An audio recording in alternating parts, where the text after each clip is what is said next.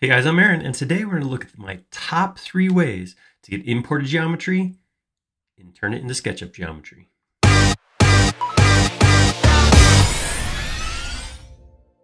So I'm kind of seeing this as maybe the beginning of a little tiny series on, architectural models, bringing plans or reference geometry model stuff into SketchUp and turning into a 3D SketchUp model. My goal is not to just have a 2D, convert 2D from another program into 2D in SketchUp. I do want to get a 3D SketchUp model out of what we import, but it's a little more than, covering all of it is a little more than what would fit in one video. So this might be 2 or 3 videos. The first one I want to talk about though is when we get reference images or files and import them in, a lot of times they come in as just edges or pixels or whatever else. So I want to talk about that process. Let's look at the 3 top ways to get that imported geometry and turn it into actual SketchUp, usable, modelable SketchUp geometry. Here we go. All right, so I did a couple imports right here. I didn't want to get too caught up on the exact imports because there's a couple ways to get this geometry imported. So I just kind of wanted to talk about what comes in. This is 2 different types of imports. One is a vector-based import. So this is something like a DXF or SVG or DWG, something where you're importing actual geometry. The other is import of an image. This could be a GIF, a JPEG, a TIFF, a PNG, whatever. This is an option for importing. It is possible to, get reference geometry out of either one of these, but we're going to talk real quick about what's best. We're going to go with one of them and talk about the best 3 ways to turn it into actual geometry for SketchUp.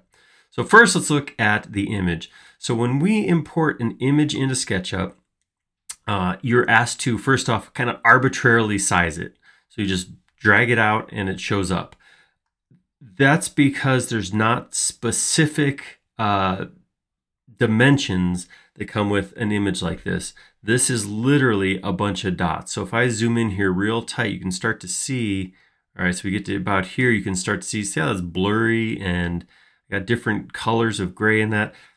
Those are the pixels that make up this drawing, and that could be scaled to any size pretty much. So when this happens, if this comes in, I do need some specific geometry. By the way, I intentionally made these with no dimensions on them, so we can't rely on dimensions. So if we were looking at this, we had to just go off of this would be very difficult because I would have to somehow find, how long is this or how thick is a wall or something like that. And then I would have to take it and scale it. The other thing that would happen is when I come in here to actually draw in here, because this is a bitmap, because it's just a bunch of colored pixels, I can't snap to anything. It doesn't know that this is an endpoint. It just knows that this is where these darker black boxes kind of run in, and then I have some grayish boxes here. It doesn't know that that should be a point that I can snap to right there. So one of the issues, and then this is how big of an issue this is up to you, but one of the issues is if I want to draw this wall right here, I have to go here, and then I have to come up whatever I think that wall width is, and then kind of figure out exactly what that wall width is to here to create that one piece. I don't have the ability to snap to anything. That is probably the biggest downside. Like I said, it's not too bad if you know, or if you have like dimensions, or you're working, this is just a reference, but you have a hard set of plans. That might not be too big of a deal because you can reference those images while you do that. Down here, when we import vector line work, it usually comes into scale. The scale could be off because somebody could be working at scale and not have exported the full scale of something like that. That could happen, but generally speaking, it is going to be full scale. So if I come here and I draw a line from here to here, it's 5.5 inches. That is correct. That's how wide that was when I drew it. The other thing that's nice about vector images is they have points. So I can actually go from point to point. I can reference midpoints. That's kind of nice. The one thing that should be considered when you import something like this, like a DXF or something like this, is grouping. So this comes in as one group. If I double click in here and see I get down, I got, oh, there's another group. I'm sorry, no, that was the first group. I didn't click into it. I failed that first test. I'm gonna click into this group. Now what do I got here? Okay, I got some edges, but if I come to this door right here, oh, I see that's another group. Up here, that's just edges. Oh, that looks like that one's a group. If I click into this door, I have more groups. So this is one of the issues that comes with importing vector-based stuff, is it is possible to get things grouped. Not necessarily a bad thing, but something to consider. Given my option between the two, I would prefer vector-based geometry. So that's what we're going to look at now. So we're going to look at 3 different ways now to get this into usable geometry. Because right now, like I said, it's a series of segments, line segments, and groups. So first thing I'm going to go in one layer. So I'm going to go into this group. I'm going to grab everything, right click, try that again. Grab everything, right click, and explode. That's going to explode all groups.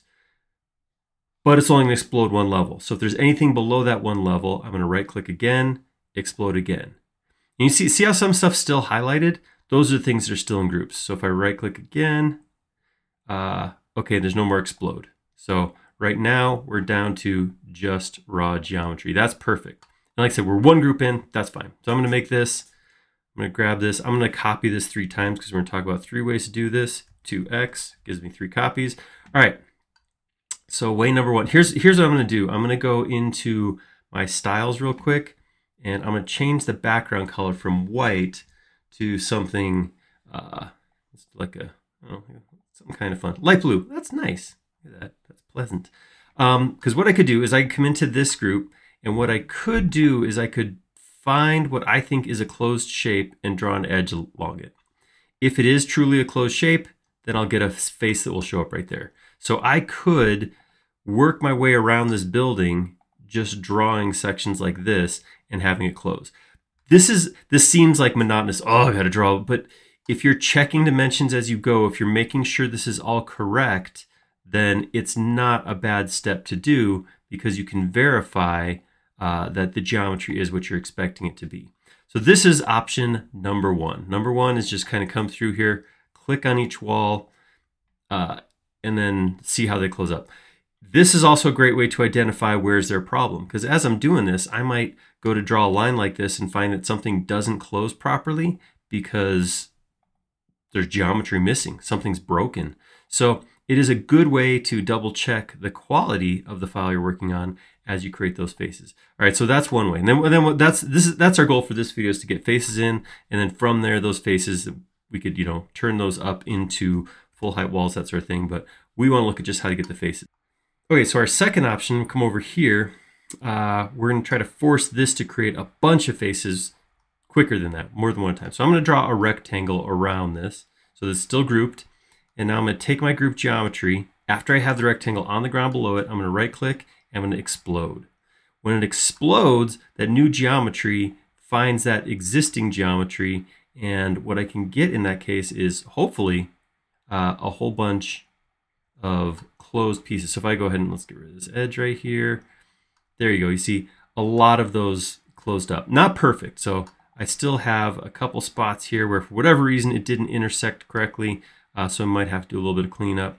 Something else that can sometimes happen is I can grab, if I have a group of geometry that didn't, so none of this stuff intersected, sometimes what I can do is I can grab those edges like that, and I can kind of shift them up and then shift them right back down, and then see if that causes it to break. That time it didn't, so I might have to come in and draw some edges to actually break that. So that's possibly what you'll have to do in that case, but that will get you closer to those automatic. And again, a lot of this has to do with the quality of the file you import. If you have a file you import and none of the corners quite close up, that sort of thing, that happens all the time. Some CAD is not super precise. Some people draw stuff and they're not real concerned about tying things up exactly. That can happen. The third way is using an extension, right? So I'm going to show an extension on this one. I know this is not beyond desktop, but we're going to use an extension anyhow. This is an extension from Enerot. It's available on the 3D Warehouse. It's called Enerot Face Creator. I can grab this and hit this button, and what it's going to do is it's going to just go in there and look for any closed loops and then close them up. So you can see all my walls there. Some of them are reversed. So some of them I would have to come in here and, potentially, these are face down. So I'm gonna say reverse face to get my white one up there. Or it really wouldn't matter too much, because if my end goal is to pull these up into space, it won't matter if it's face up or face down, because when I pull them into 3D, they'll go the right way. But Face Creator goes through and finds all those closed loops and just makes them into faces. So this is a great way to do it, because this is going to hit, in my experience, it's not perfect, but it does do a majority of your faces are going to get closed up this way. So there you go, 3 options. One is face by face drawing edges. One is intersecting my edges with a plane. And then the third option is right here, is enter out Face Creator to quickly and easily create a whole bunch of faces at one time. So you see, nothing's perfect. I struggle with this a little bit, because personally, if I was responsible for taking a file or an image or a set of plans and getting them into SketchUp, I would probably prefer to be pretty manual about the process, right? Because if at the end of the day, the quality of that model is on me, then I probably want to go through and check those wall segments against the actual plans.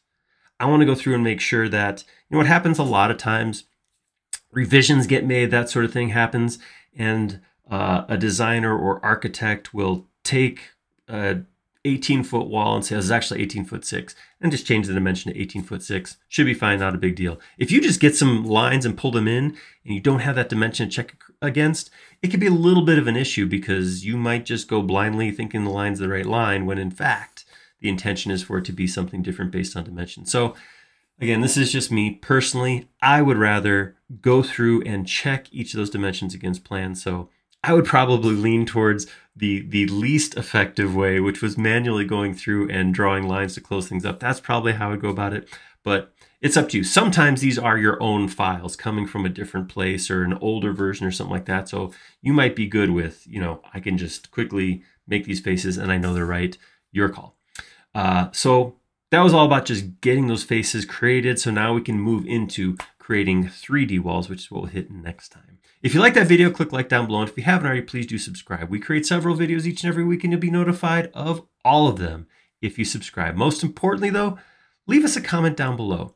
Do you have something outside of these 3 that is a better way to create faces? Let me know about that. Or do you have an issue that you're running into when you have to create plans out of drawings, or 3D models out of plans? Let me know about that in the comments too. Or if you have another idea that you think would make a good video, leave it down below. We like making these videos a lot. We like them even more when they're showing something you want to see. Thank you.